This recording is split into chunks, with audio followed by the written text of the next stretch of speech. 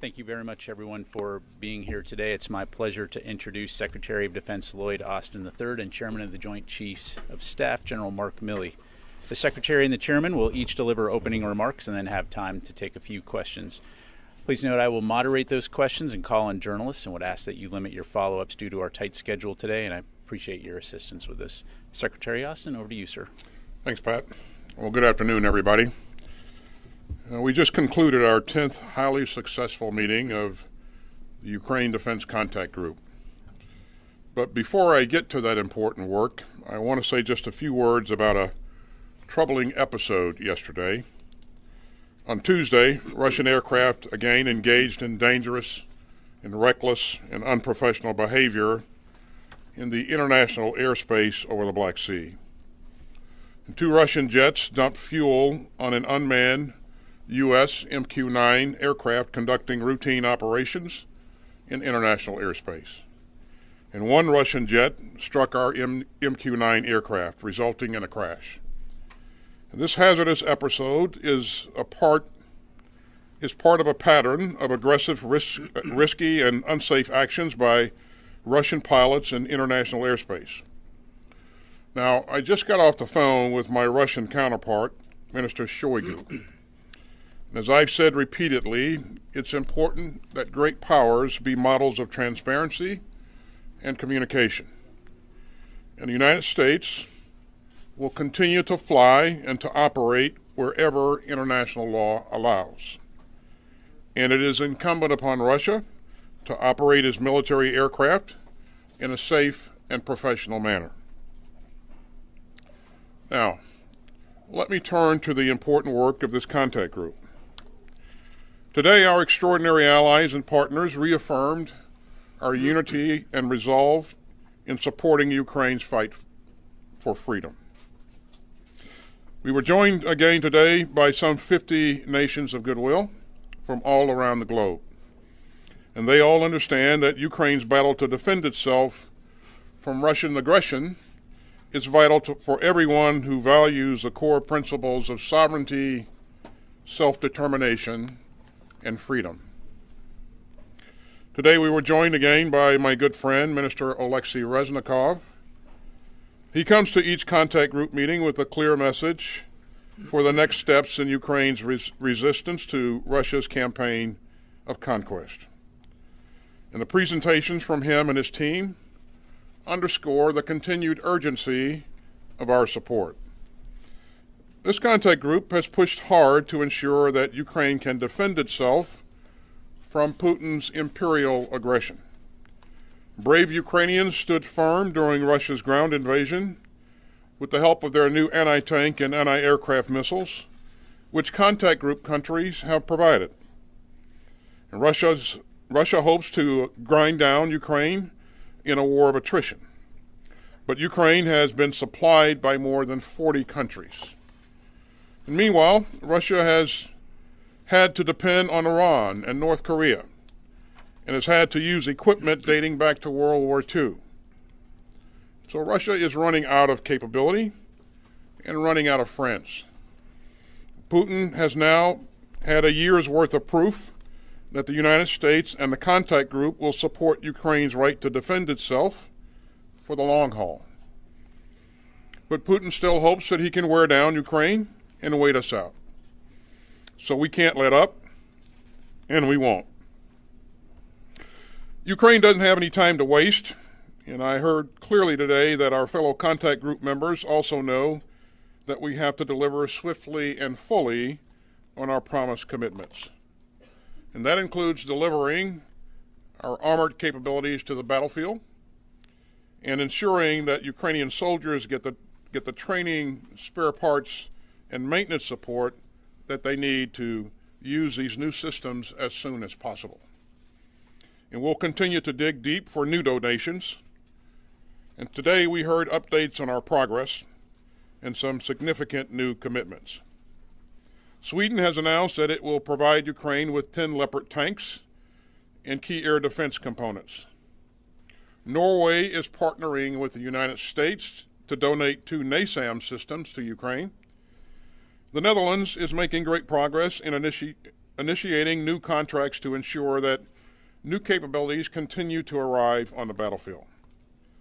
And I want to thank Slovenia for its latest contribution, which helps meet several of Ukraine's priority requirements, including armor. For more than a year now, far-sighted donations like these by members of this contact group have been crucial to Ukraine's fight for sovereignty. And we have provided crucial combat capabilities that Ukraine's defenders will use to further repel Russia's invasion and to exercise initiative and to create favorable conditions on the battlefield. But for Ukraine to protect its sovereign territory and defend its citizens over the long term, we must keep going. So we're going to help Ukraine sustain the tanks, the infantry fighting vehicles, and other armored vehicles that are making their way into the front lines. And we're going to continue urgently training Ukrainian soldiers on the capabilities that we're providing and on the combined arms maneuver tactics that they need to succeed. We're going to keep looking into our stocks and into our budget to resupply Ukraine throughout the year. And we're going to continue our important work in lockstep with our Ukrainian partners to maintain accountability for the security assistance that we're providing. And finally, above all, we're going to stay united. Together we're helping Ukraine fight to live free. And together we're helping to show that rules matter. And together we're helping to advance our shared security in an open world of rules and rights. And so thank you very much, and I'll now turn it over to the chairman for his comments. Good afternoon, everyone, and thank you, Secretary Austin, for your leadership. This, as Secretary pointed out, is our 10th contact group, and these meetings and the donations that come from it would not be happening without the incredible leadership of Secretary Austin, so thank you for that.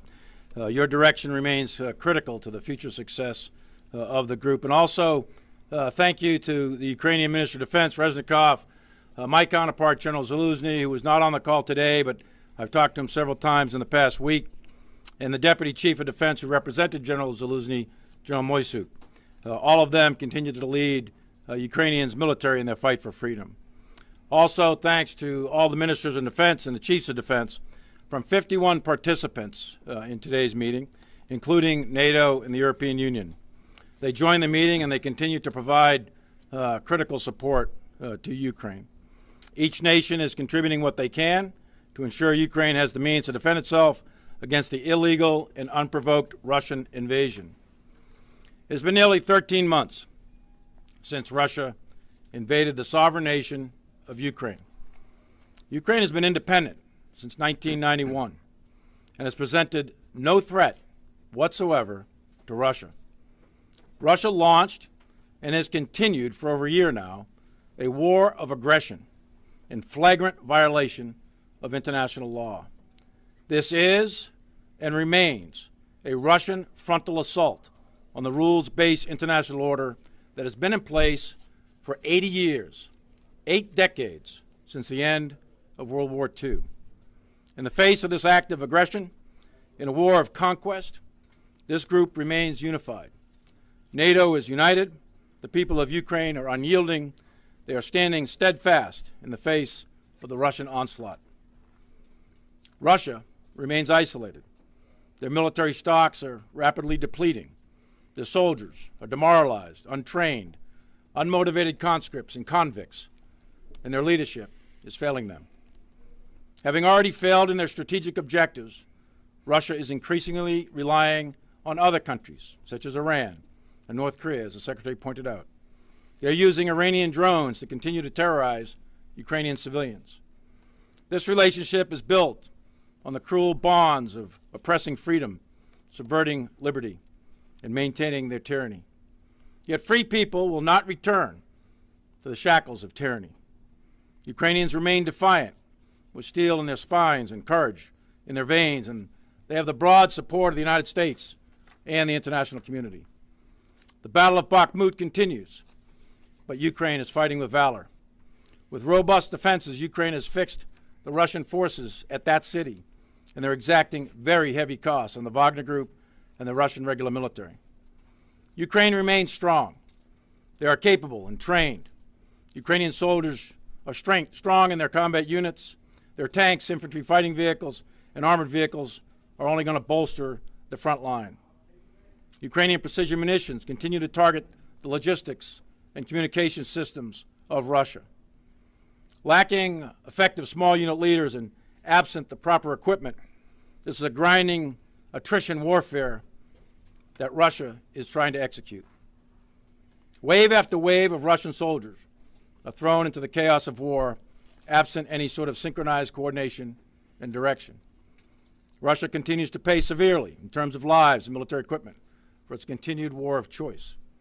Right now, there is intense fighting in and around Bakhmut, and the Russians are making small tactical advances, but at great cost.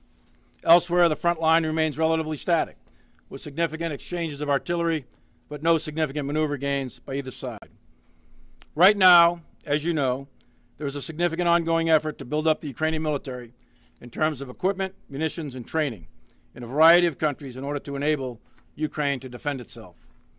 The increased Ukrainian capability will allow the Ukrainian leadership to develop and execute a variety of options in the future to achieve their objectives and bring this war to a successful conclusion. This is an act of brutal aggression by President Putin and the Russian military with complete disregard for human life, both civilian and military. The Russians are wantonly killing civilians in large attacks on civilian infrastructure in densely populated urban areas. The severely undertrained, poorly led, poorly equipped Russian forces are conducting mindless frontal attacks and sacrificing hundreds per day. The political objectives that Putin intended to achieve 384 days ago are obvious to the world, and it should be obvious to Putin that these objectives are no longer achievable by continuing this war. And Putin can end this war, and he can end it today, and he needs to do so. Free people are not easily conquered, and the Ukrainian people are free, and they will never give up in their fight to stay free. 2 weeks ago, the United States released another security assistance package, which included HIMARS, ammunition, artillery, vehicle maintenance, and vehicles. The 9 countries have pledged over 150 Leopard tanks, for example. This group that met today is providing air defense, artillery, regular artillery, rocket artillery, armor, ammunition, and that will be critical to Ukraine's ability to continue the fight. A broad mix of air defense systems have been promised, and they will protect the skies over Kyiv and the free cities of Ukraine. Artillery and armor are going to strengthen Ukraine lines, enable their forces to synchronize fire and movement for either offensive or defensive operations. Long-range fires will challenge Russia's ability to command and control, protect, and sustain their forces. The Ukrainian soldiers wear the blue and yellow of the Ukrainian flag, but the colors of 50 other nations that met today stand beside Ukraine to support the principles of the rules-based international order, a system in place to prevent aggression and uphold the values of liberty and sovereignty. That system is what preserves the peace and provides benefit throughout the globe. As President Biden and Secretary Austin and many others, to include all the leaders of Europe, have said many times, that we will remain committed for as long as it takes. Thank you, and I look forward to your questions. Thank you, gentlemen. First question will go to Lita Baldor, Associated Press. Thank you. Mr. Secretary, you said you spoke with your counterpart. Can you give us a sense of the Russians' reaction to the call? Did they suggest to you their defense that this was an accident or intentional or that it never happened? Can you just give us a better readout of your call? And General Milley, have you spoken to your counterpart, or are you intending to do so? And do you believe, after what you've seen, that this was intentional? Is this considered an act of war? Well, thanks for the question, Lita. I won't speak for Minister Shoigu, nor will I get into the details of our discussion. I'll just reiterate that the United States will fly and operate wherever international law allows. Now, we take any potential for escalation very seriously, and that's why I believe it's important to keep the lines of communication open. I think it's really key that that we're able to pick up the phone and engage each other, and I think that will help to prevent miscalculation going forward. So, Lita, thanks for the question. On the intentionality, don't know. I do plan to talk to my counterpart, General Gerasimov. We have a scheduled call. We'll see if that works out. So, was it intentional or not? Don't know yet. We know that the intercept was intentional. We know that the aggressive behavior was intentional. We also know it was very unprofessional and very unsafe. The actual contact of the fixed-wing Russian fighter with our UAV, the physical contact of those two, not sure yet. That remains to be seen. But I can't. I can tell you with certainty, though, that we have absolute evidence of the contact, and the intercepts, et cetera, and it's very aggressive. You've heard about the dumping of the fuel and everything else. We have video evidence of all that. So there's no question that part of it's intentional. The actual physical contact of the aircraft, that I'm not so sure. So we'll have to figure that out. That we're not positive of that yet.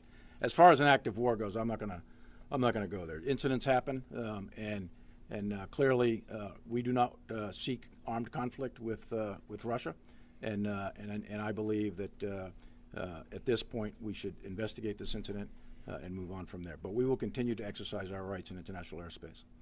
Okay, let's go to Dan Lamothe, Washington Post.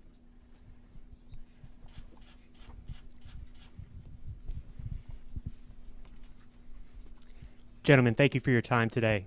Secretary Austin, announced and likely presidential candidates already have declared that Ukraine should not be an American priority.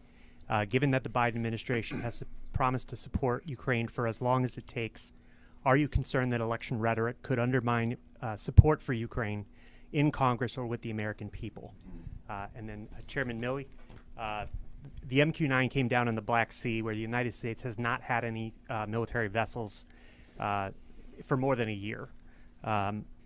Is it fair to say that the U.S. will not recover this MQ-9? And do you have any concerns about what value it might have to Russia, either strategically or for propaganda? Thank you.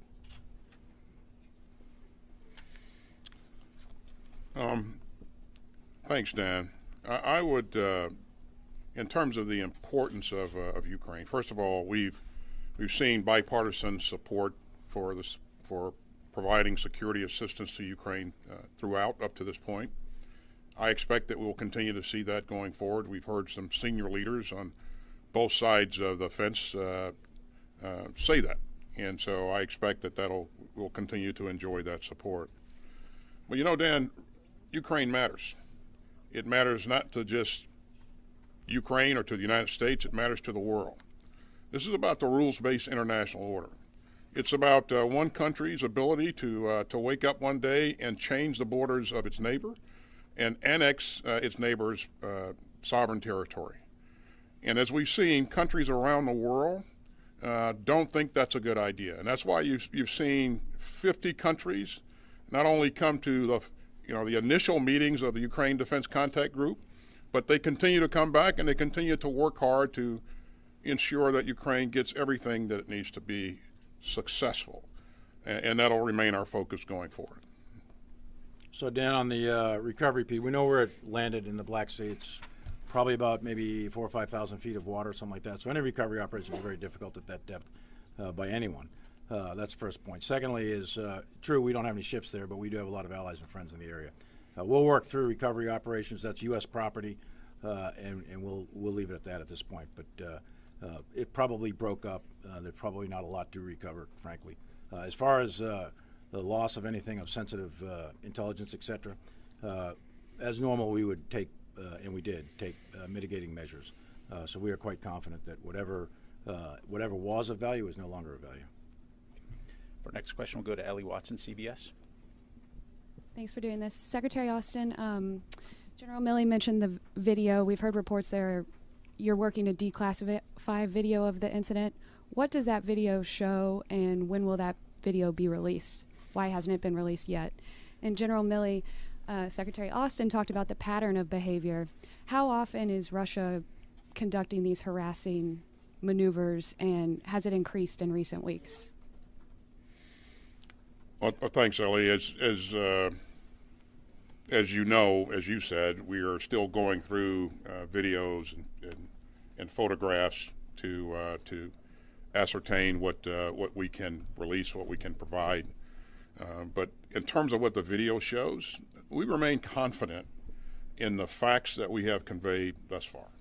and that will not change in terms of what happened and how it happened, and so again, we'll work through as quickly as we can to evaluate videos, and if we'll let you know when we have something that we in terms of video or stills that we can provide you. So. In terms of the pattern of behavior, Ellie, yes, this is a part of a pattern of behavior. The United States and Russian military forces operate in proximity to each other throughout the world. We're operating in the Middle East, in Syria, for example. We have areas up in Alaska that routinely either maritime or aerial vessels come in contact in the maritime areas outside of Hawaii, for example, but also obviously in Europe and particularly in Ukraine. So the fact that we operate in proximity to each other is not particularly unusual, and we do try to establish deconfliction channels in order to make sure that our forces are physically separated and we don't have incidents like this. But there is a pattern of behavior recently where there is a little bit more aggressive actions being conducted by the Russians. We think we haven't completed our analysis as to why that's happening. And it wasn't just involving us. There was some incidents earlier with the British and some other nations as well. So there is a pattern of behavior going on here, and we have to figure out exactly what the way ahead is.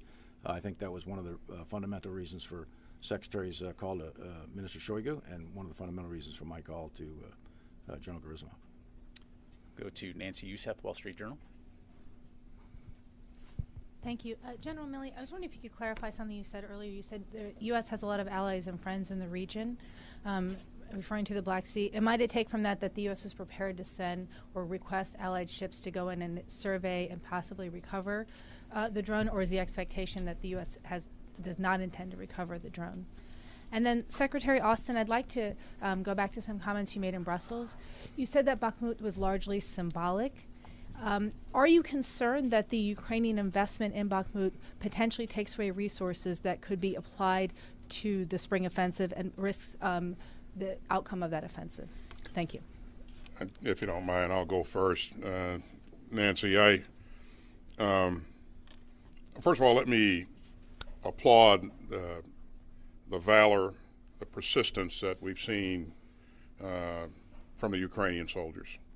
They have done amazing things in Bakhmut. I think the Russians have been working to take Bakhmut for some 7 months or so now, and they haven't been very successful, and that's because of the diligence, the commitment, the focus of the Ukrainian soldiers. In terms of the significance of Bakhmut, I would point to the fact that President Zelensky is fighting this fight, and he will make the calls on what's important and what's not important to his forces, and whether he needs to reposition or remain in Bakhmut. The point that I would make is, if he does make a call to reposition at some point in time, it doesn't mean that the war is lost. It may mean, and probably will mean, that he is positioning himself to maintain advantage. And so I think that's the real key there. But whether or not he stays there or how long they stay there, that's President Zelensky's call, and not anybody else's. And again, our goal is to make sure that we're supporting him in whatever battlefield decision he's going to make. And by the way, we're generating combat power to a degree that we believe that it will provide them opportunities to change the dynamics on the battlefield at some point going forward. Whatever point that is, whatever they want to do in the future, I think the platforms, the training, the sustainment, the maintenance that we're providing, it will make a significant difference. And as we work through all of this with our allies and partners in detail today in the meeting, we are on pace. And that's in large measure due to the professionalism of our forces who are conducting the training and equipping, but also forces around Europe. As the chairman pointed out, there are a number of countries that are conducting training in their countries. They're providing various platforms, and we're really focused on how we're going to sustain those platforms as well. So. And Nancy, on the question of the recovery piece, I wouldn't read too much into what I said. We do have allies and friends in the region. We don't have any naval surface vessels in the Black Sea at this time. and we'll work up options. But as I said at the outset, this is probably about 4,000 or 5,000 feet of water, and it probably, don't know for certain yet, it'll be days before we have actual facts on the impact and what debris is there. Probably sank to some significant depths. So any recovery operation from a techno standpoint would be very difficult. If there is reason to believe that we could or recover something, then we'll work up options for the Secretary and the President to consider, and we'll move from there. But we do have options, and we do have friends and allies in the region. Okay, we have time for one more. Let's go to Qasim. Thank you very much for your time, gentlemen. I have two questions. Chairman Milley, you were in Syria earlier this month, and that visit hit a lot of headlines in Turkey.